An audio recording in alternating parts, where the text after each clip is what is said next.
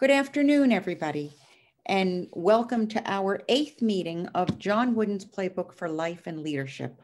Today, we're going to be talking about initiative and intentness. You're going to hear from Coach Wooden on why the dynamic duo of initiative and intentness are critical in your journey to success. It's with initiative that you shed the fear of failure. It's with intentness that gives you the stamina and the determination to execute the other traits properly over the long haul in the face of adversity. You'll be fueled by Coach Wooden for your future, irrespective of what roadblocks come up after listening to today's session. So with us today, my co-host is Craig Impelman, Coach Imp, as he's known as, of course, is a Wooden family member, is the author of Wooden Wisdom, and is bringing the Wooden ways and insights on leadership to corporate America for many years now. We're very, very lucky to have Craig with us today. And with that, Coach Impelman, I will turn it over to you. Chris, thank you. Although you only had a choice to say nice things about me, so I'll take it with a grain of salt. Welcome to the 8th meeting, Coach Wooden's Playbook for Life and Leadership. I know we have some new folks on today. Let's do a quick review. In our first meeting, up in that top right-hand corner, we learned to understand Coach Wooden's definition of success, the peace of mind that comes from making your best effort. And then the pyramid of success, the 15 qualities you need to make your best effort. We started out with the cornerstones in the first 2 months. The first was industriousness. You have to work hard and plan well to get worthwhile results. Enthusiasm, you got to have a positive attitude, not only for yourself, but everybody else around you to get them at the top of their game. Then we went to the rest of the base of the pyramid, 3 important qualities: friendship, loyalty, cooperation. Those qualities allow you to get along well with others. Without them, you're just, I shouldn't say you're just a talent derelict, but that would kind of be the truth, because you got to have that whole foundation together. Once we got that in place, we moved up to the second tier. And Coach Wooden now says, hey, that's not enough. You got to have self-control. You have to have emotional balance. You have to have self-discipline to be at the top of your game. I'm exhausted already. And then Coach Wooden says, oh, no, we're not done with our best effort yet. It's going to require alertness. You're going to have to be open-minded, eager to learn and improve constantly all the time. And now we go to initiative. And very interesting transition from alertness to initiative, because in initiative, we're asking you to cultivate the ability to think alone. Wait a minute, Coach. Last week, you're talking about being open-minded. Okay, here's the way it works. With self-control, you're now open-minded. You're learning everything you can from everybody, right? Reading, studying, got all these great ideas. And now you have to be able to think alone. So you've taken the ideas from everybody else and you're going to make a decision. That's what initiative is. Coach Wooden, take it away. The next block is initiative. Gracious sakes, don't be afraid to fail. We're all imperfect, and we are going to fail on occasions. But the greatest failure of all is failure to act when action is needed. Act maintaining self-control and use the information that you've acquired in the past in regard to a particular situation that requires action, but act without fear of failure, because you will fail at times, and learn. Don't make the same mistake over and over again. Coach Chris, your thoughts, please. You know, it's interesting because I think so much that this speaks to not letting perfection get in the way of action. If a situation is actionable, you can never have perfect information, but too many opportunities will simply dissipate if you wait for perfect information and a perfect situation. Coach Chris, that's a fantastic way of looking at it, not overanalyzing, taking action. So a couple fundamentals about the ability to make decisions. The first fundamental that you need to have is to understand you can't please everybody. Coach Wooden with a fantastic video with a lot of humor talking about how you can't please everyone. Coach Wooden. To please everybody, gracious sakes, no, you can't do that. Gracious sakes, we had I had 4 undefeated seasons, but we didn't win each game by the margin that some of our alumni thought. And they want to know why. Last game I ever taught at San Diego in 1975 when we overcome Kentucky for the national championship. One of our very, very wonderful alumnus. He's a great person. Oh, he donates heavily to every area of the university, not just athletics. Great fellow. He's so happy that we won. He came down. He put his arms around me. He said, "We did it. We did it. You let us down last year, but we got him this year." We didn't win the championship the year before. We lost to North Carolina State, the team that had lost only 1 game in the entire year, and we lost to them in a double overtime. And we had won 7 years in succession before that, and 9 out of 10. But he wasn't talking about those. He had talked last year, so we let him down. So don't try to appease everybody. You just do the best you can. Coach Chris, your thoughts? Craig, it takes courage to lead. And so having a decision-making process that has integrity will provide a basis for you to be able to explain your decisions. People may not agree with you, but they will at least understand what your process was. I think that, Coach Chris, that idea of transparency and being able to disagree agreeably and people being able to trust you that you just brought up is a key component of what Coach Wooden's trying to say. Thank you for that. The second part of the definition, don't be afraid of failure, but learn from it. If you want to, well, one of Coach Wooden's favorite quotes, a mistake is valuable if you do 4 things with it.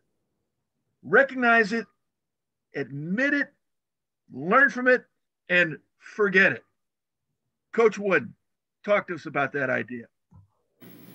Hi, Coach.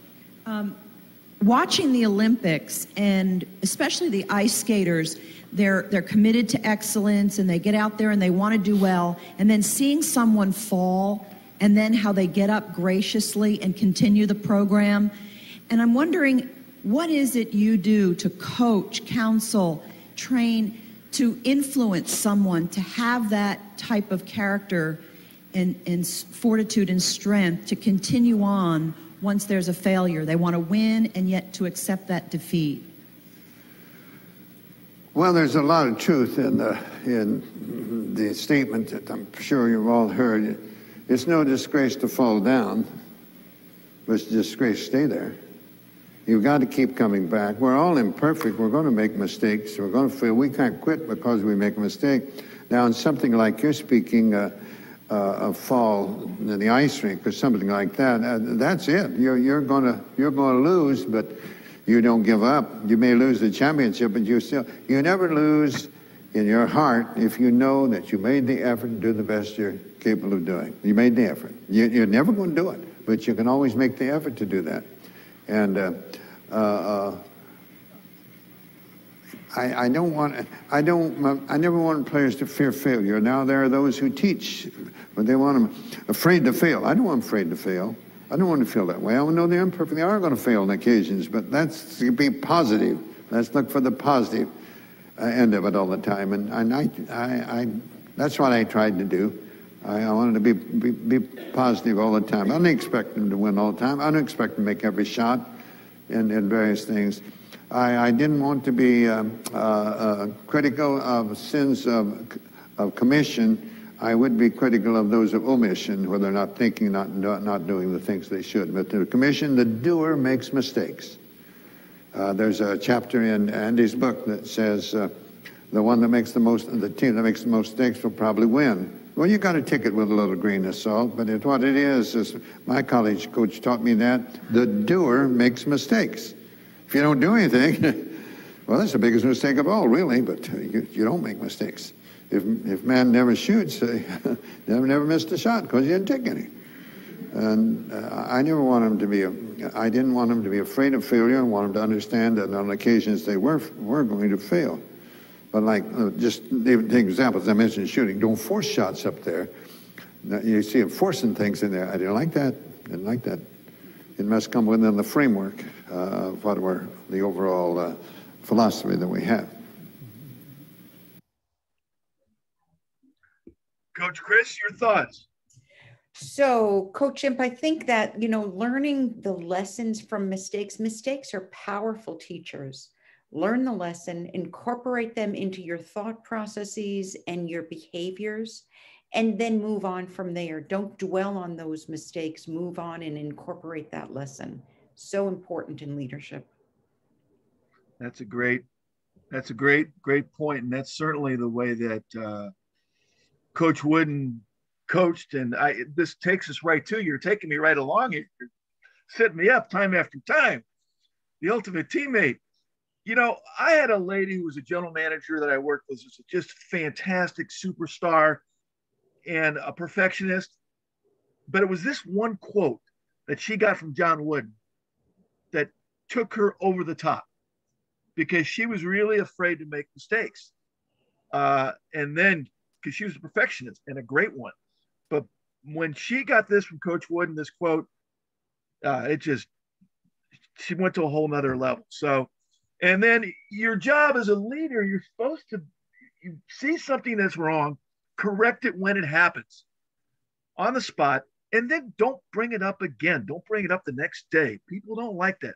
Make it and move on, as Chris just pointed out. Coach Wooden. And I can see how staying alert could help us do that. Now, how can we help our people develop that skill? One of the things that I stressed very, very much at practice at UCLA in the years that I taught basketball there was to be quick but never hurry. Now, you certainly have to be quick to spot something that might be incorrect, and then you must learn to be quick to correct it. Now we're going to move on to the next block. Now that you got the initiative, you're taking the action. Coach Wooden says, oh, that's not enough. You're going to need intentness, which actually isn't even a word Coach Wooden used to love to tell me. He just made it up. I'm not going to read the definition. You can see it up there in the top. How about if we have Coach Wooden tell us about intentness? Then we must be intent. I might have said be determined. I might have said persevere. I might have said persist. But I happen to use the word intent. Intent. Be intent on reaching realistic goals or objectives. Don't make your goals so idealistic that they're unattainable, or before long they'll become evident and they'll become counterproductive. Don't make your goals easily achieved, because things easily achieved or acquired usually aren't very meaningful and won't be very lasting. Make them difficult within the realm of possibility, and then don't let adversity keep you from keeping on. Someone said, when I look back, it seems to me all the grief that had to be left me when the pain was o'er, stronger than I was before. We get stronger through adversity, no matter what it is. There'll be obstacles. You may have to change your method. You may have to go around or under or over. You may have to back up and start over. But don't quit. Be intent on reaching the realistic objective. Coach Chris? So, Craig, focus and identify the goals, and don't let the noise get in the way of the goals. We all have noise. We have a lot of distractions on a day-to-day basis, but focusing on what steps are you taking to achieve your goals that day is so critically important to being, to goal achievement, to success, and to a sense of satisfaction about what you're doing day in and day out. You and Coach Wooden just compliment each other so well. He's giving us a generic statement, and then you're giving us the how-to. Focus.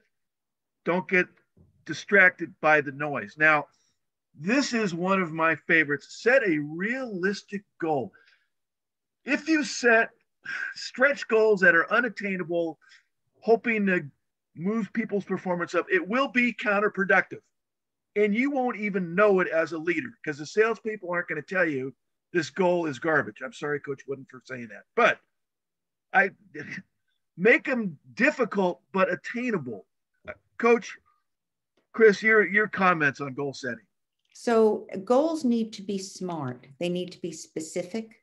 They need to be measurable. They need to be achievable, because as Coach Imp just shared, goals that are too aggressive are highly demotivating.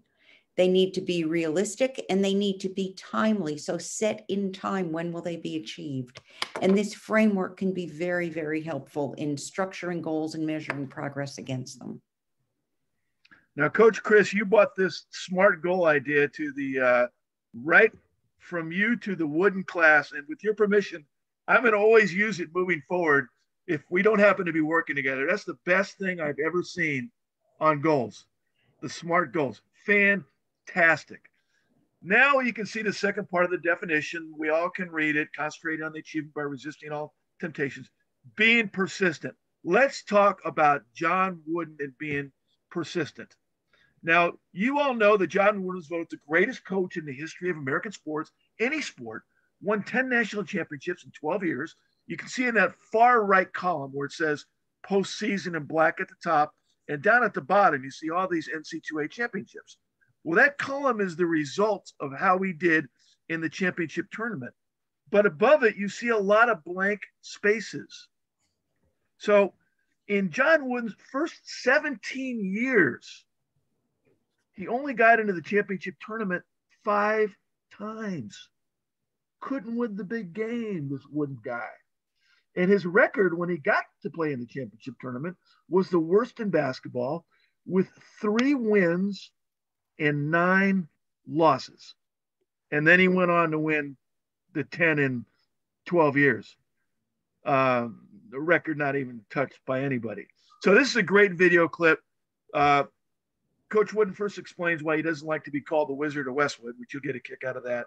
But then he talks about those first 17 years at UCLA in the old gym, no home court to play on. Coach, go get him. On behalf of Team Wizard, happily named after you, we're wondering, what is the greatest team conflict that you had to overcome in your coaching career? Wizard. I don't like that. Never like that. Don't refer to me as a wizard again. Lack of an adequate place to play. For my first 17 years at UCLA, we practiced in the old men's gym. You familiar with that? On the 3rd floor. Every day, the manager and I mopped and swept the floor before practice. As we're having practice, a good part of the season, Cease Hollingsworth, our gymnastics coach, is practicing his gymnastics team. A tumbler knocked me down one time. And down at the end of the floor, down at the far end, Briggs Hunt, his wrestlers are having that. And over on this side of the floor, as you come up, were 2 trampolines. And occasionally, on those trampolines, some of our co-eds would be up there. Some of our co-eds, beautiful. I think so. In leotards. And here I am, and I noticed, my players noticed that. I didn't. But for 17 years we did that, and I'd say in every area that was the most difficult thing we had. Those practice conditions, no privacy at all in dressing rooms or shower rooms or anything of that sort.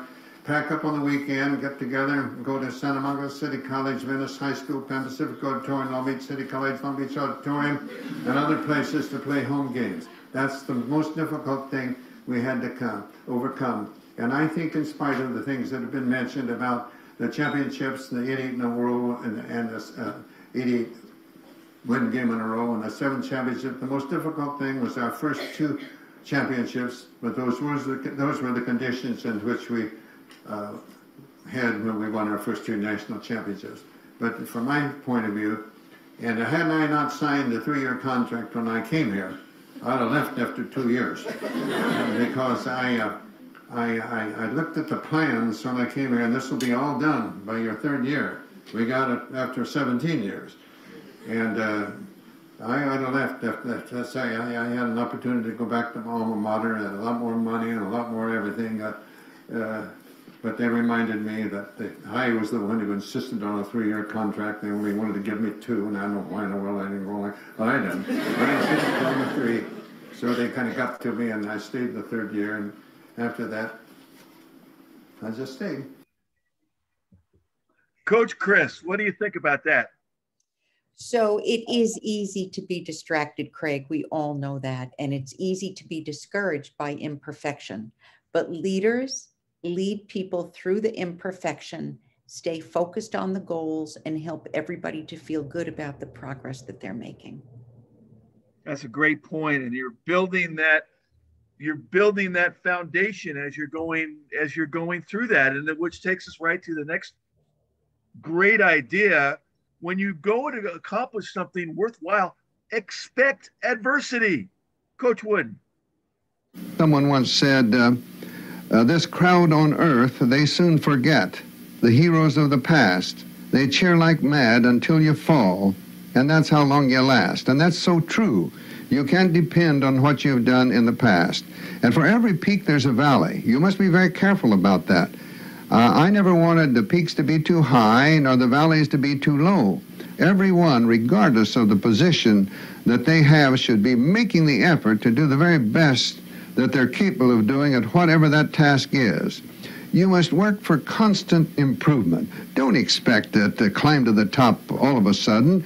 The road toward the top is going to be difficult. There's going to be adversity along the way. Second rule, complaining about the past dissipates our intentness. Coach Wooden, give us the details, please. Too often we complain about the past, make excuses for the past when things didn't go our way, instead of analyzing it and trying to determine from what happened how we can prevent that from happening again. Now, it's up to the person in position of leadership to make certain that those under his or her supervision understand that. Coach Chris, what's your perspective on that idea? Leaders speak respectfully about the past. They acknowledge realistically what the present is, and they look optimistically to the future. Very, very consistently, they do those three things and set role models for their teams. You are so clear and concise. It is just an absolute pleasure to work with you. There's nothing I can add to that. The third thing that dissipates our persistence, determination, intentness is when we compare ourselves to other people. Coach, go for it. Some of our managers might look at a sizzler with a better location than theirs and wonder, even if they did their best, how could they ever outdo the other location? They should do the best with what they have and not compare with others. If they do the best they can at their location, they'll probably be given the opportunity to work at a better location. Of course, if they don't do their best, they may not get the opportunity to work at any location. Coach, what are your thoughts on this idea of comparing? You know, Coach Imp, the reality is that comparing ourselves to others is truly avoidance behavior. You wind up denying reality, and then you miss opportunities to bring your team around a goal in a collaborative manner to truly achieve success that everybody shares in. You know, I love this phrase that you brought to the program, avoidance behavior. It's one that I'm going to use in the future. And that avoidance behavior prevents you from coaching the most important person you should be coaching, and that's yourself. Your best effort requires both of these things, Coach Chris. It requires initiative and it requires intentness.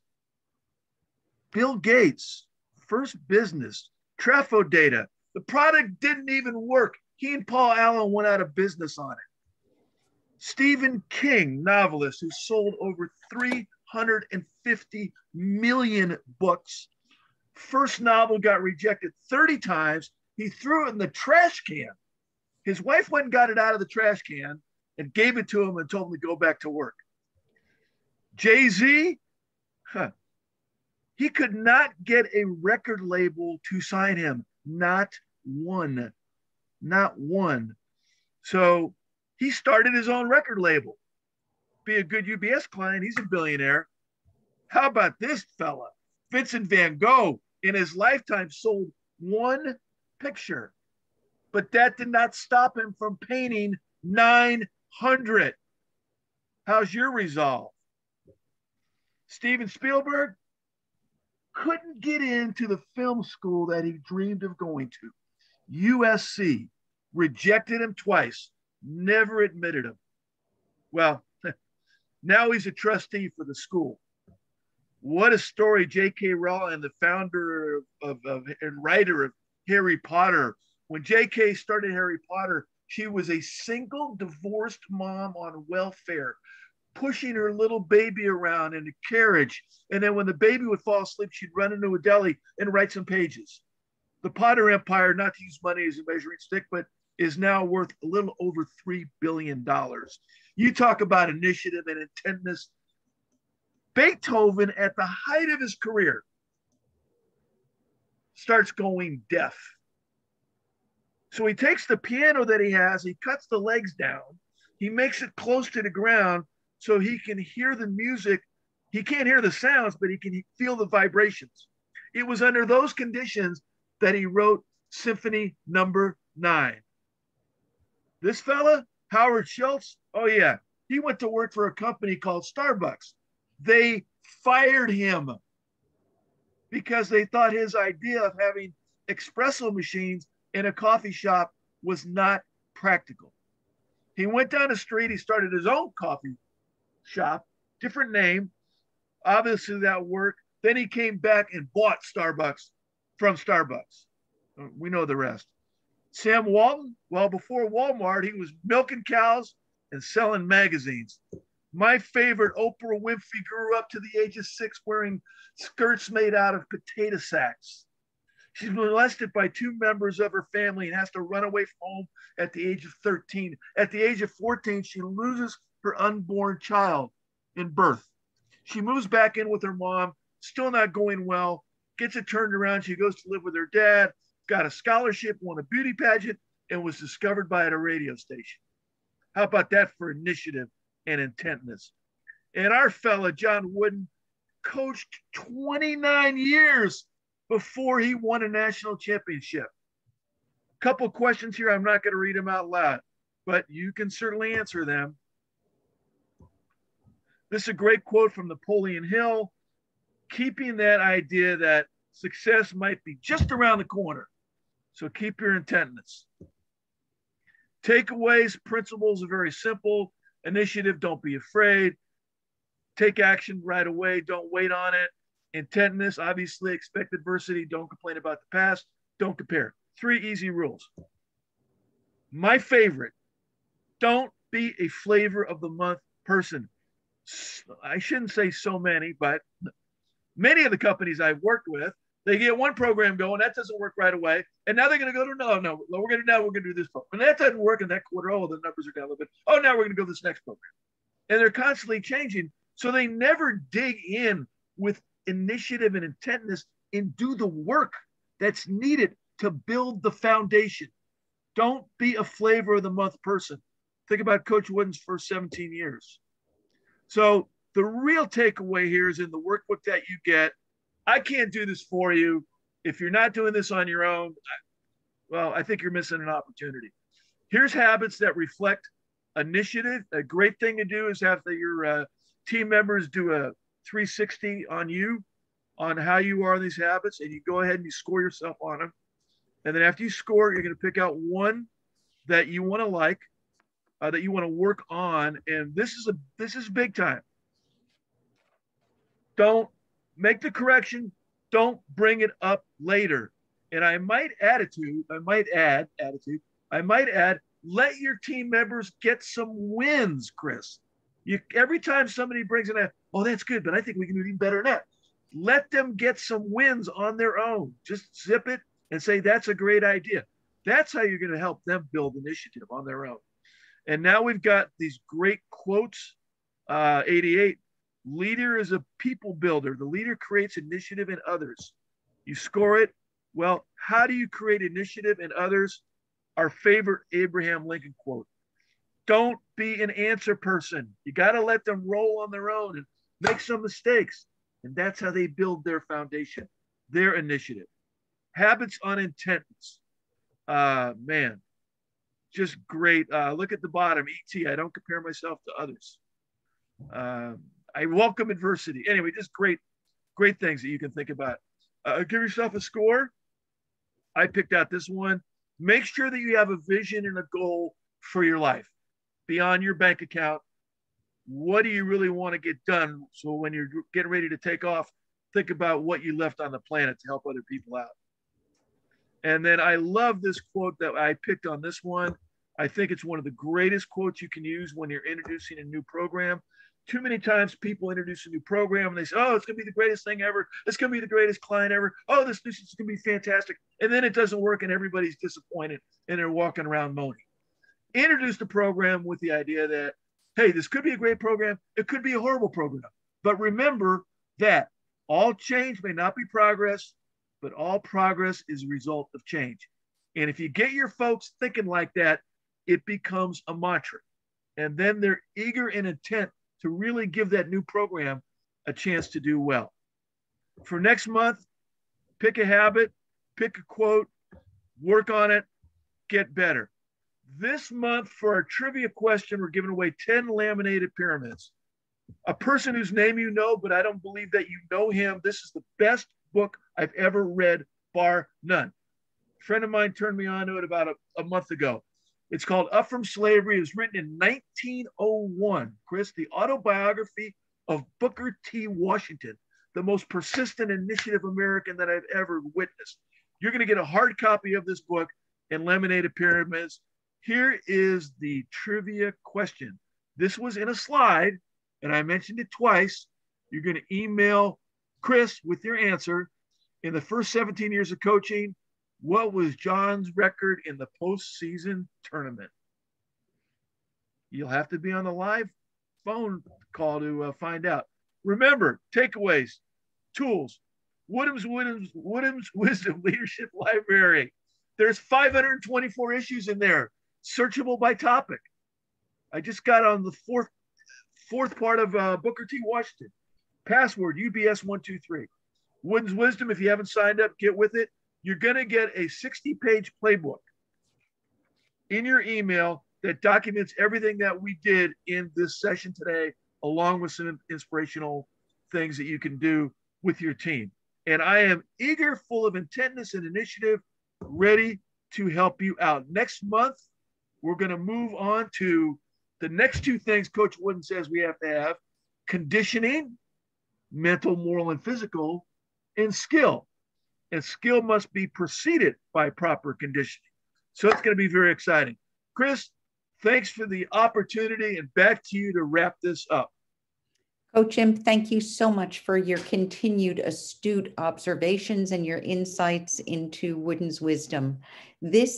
Any part of this information that can be applied as you're working on your team as financial advisors, as you're growing your team, all of these concepts are additive. So identify 1 to 2 things that you want to implement on a consistent basis, work with your team to implement them, and you will see forward progress and will help you to achieve a higher level of success. Coach Imp, this information is so valuable, and we really appreciate you sharing this with us. Thanks for having me. We're out of here. All right. Take care, everybody. Bye. Thank you.